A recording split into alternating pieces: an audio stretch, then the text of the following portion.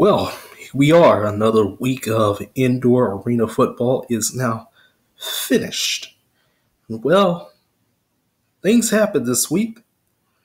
Things happened. Things happened.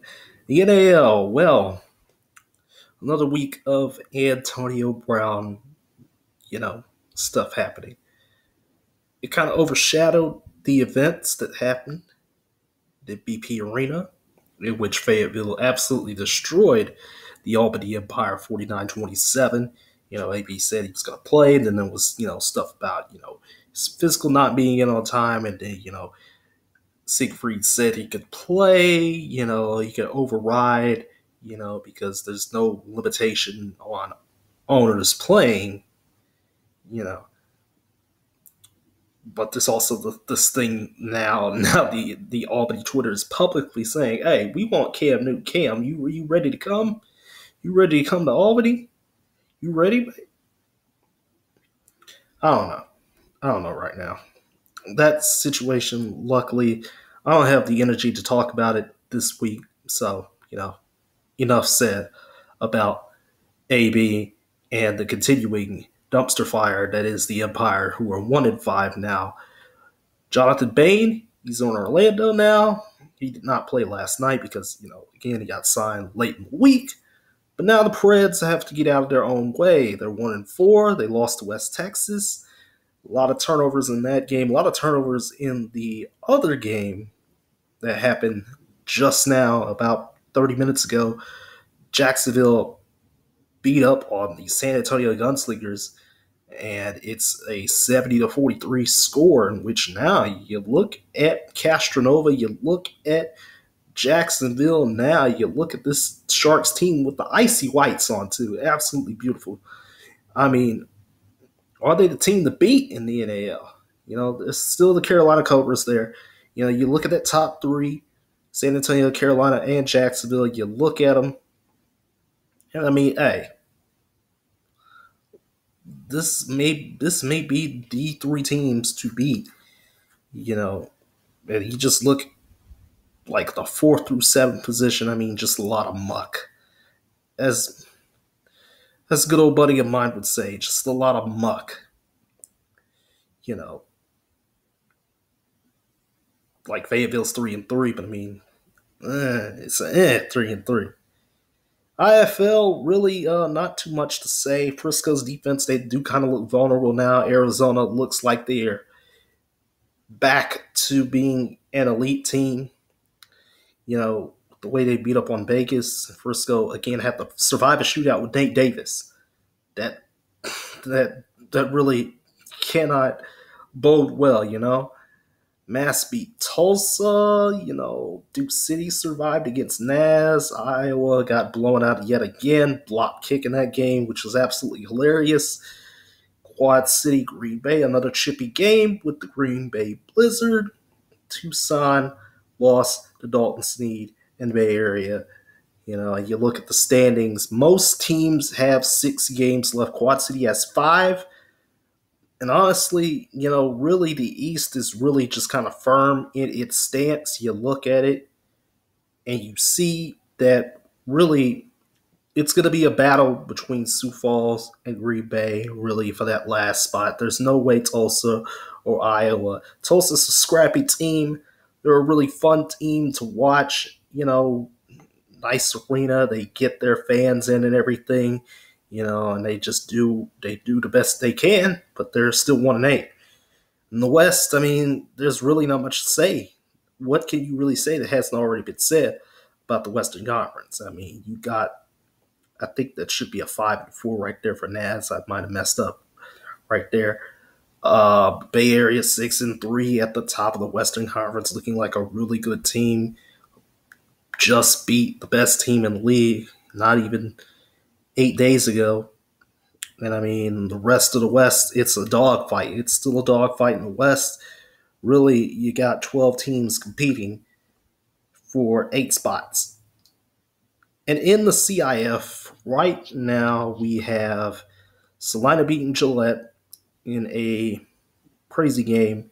And then Sioux City got blown up by Omaha. So therefore, that means that Sioux City will be traveling to Billings on June 5th. That's right, June 5th. If you saw the community post that I made, we were wondering when would that Billings game be, and then there was an article that came out the other day that Steven Titus was, he was all upset because the Fargo Invaders didn't show up on May 25th for the exhibition game that they were supposed to have. He also wants to add 2 games back to the CIF schedule, which is a welcome addition. Please do that. That is absolutely needed in the CIF. You need those 2 games back. It's been kind of weird the past 2 or 3 years seeing the CIF with only 10 games. It's really been weird. You guys can still start the season in February and everything, but we can absolutely do without the exhibition games. And Steven Titus is just like, I've had enough. I don't want to do alumni games. I've had enough of this. We got to do something to where we can get more games on the schedule, because it kind of doesn't make sense to have 6 home games, and one of those exhibition kind of treats them. It didn't even count on the fans, season ticket passes. So again, the point of the exhibition games, they don't serve any purpose anymore. It's 2023. Thank you, Steven Titus. You are a real one. And the CIF regular season is now over. Omaha, Salina, first round byes. Gillette will be playing Southwest Kansas on June the 3rd. And again, Sioux City will face Billings on June the 5th due to other stuff going on at the Metro. In the other leagues and stuff like that, you have the Columbus Lions beating up on Mississippi in the AIFA. That's really the only game that happened, I believe.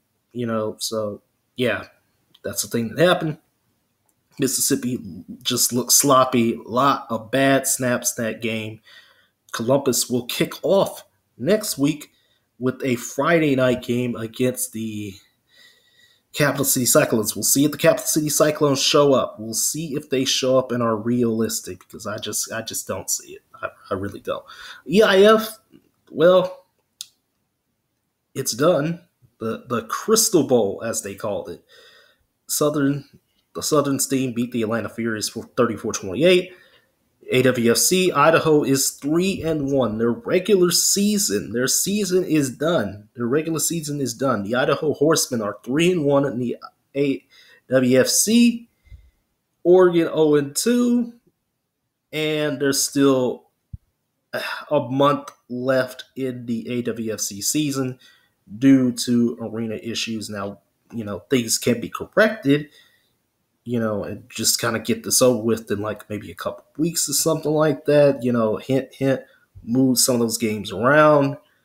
But no, that's not the case. Instead, Oregon and Wenatchee are going to battle out twice over the course of a month, ending on July 1st instead. So we'll see what the AWC continues to do as we continue to wait and wait and wait for more. Continue to wait for more AWC action. The AL2, those other Week 6 scores are there. Who cares? They haven't even updated the Week 7 scores yet. I mean, just kind of slow stuff from the AL2. But yeah, that's about it. Nothing much really to say. Playoffs are coming closer. We're past the month of May. We're into the summer. The best time of the year. 10 weeks left. About 10 or so weeks left until we transition, into college football and NFL and stuff like that on this channel. And I've got to say, I'm ready for this summer. It's going to be a real good summer. I will see you all tomorrow on Memorial Day. We got a lot of cross to talk about. Take care. See you tomorrow.